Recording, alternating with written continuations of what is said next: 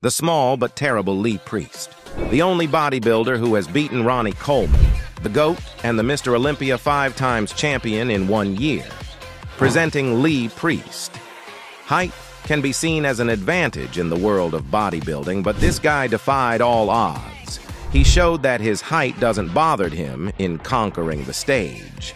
Lee Priest, shorter than many of his competitors. The matching of his muscle and symmetry didn't match the taller height of bodybuilders, but he still surpassed them. The attention and admiration of everyone around the world was captured with Lee's physique. But it wasn't just for the looks. The undeniable talent of Lee shone brightly in all of his competitions. He was so bright that he outshined the legendary Ronnie Coleman 5 times in the Ironman Championships, where Ronnie Coleman himself admit that his worst defeat was from Lee Priest.